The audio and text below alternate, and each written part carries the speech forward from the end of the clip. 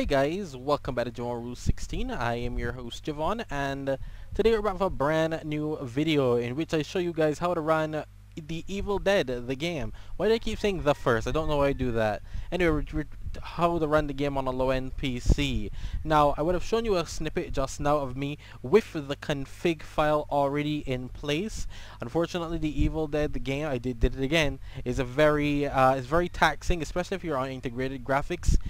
Playing it on the lowest settings doesn't really work. The game has a resolution scale, but if you dare touch the resolution scale, well, it freezes and crashes your entire computer. So I found a way around that to make it, make it look a lot uglier just to get the game to perform on the system. So simply we're gonna it's running with the Unreal Engine 4, which you guys know, love it.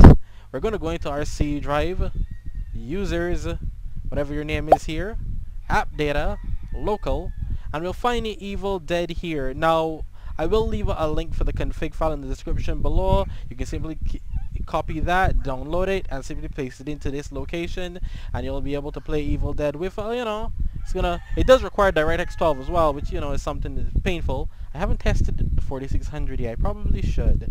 Nonetheless, we're not going to go into game user settings, although we could. You can lower the resolution, but I wouldn't recommend it because we're already going to make it look a lot uglier. If the resolution scale won't change here, because it won't go any lower than 85%. If you dare touch lower, it will crash the system. At least on the integrated graphics I tested. Not all made. The Intel SG620 may be able to do the resolution scale, but that may be the only one. And then we go into engine instead. And this will be in the config file. Basically, I turn the screen percentage, which is the internal resolution, to 50%. And we do a lot of other things here where we limit the shadows and listen the draw distance. So it's a lot, it's harder to see out front, but the game will perform better. You don't need all of these commands. You can take off some of them, but a lot of these will be needed to run the game. As you can see with the Iris 540, I still struggle to hit even 30 FPS.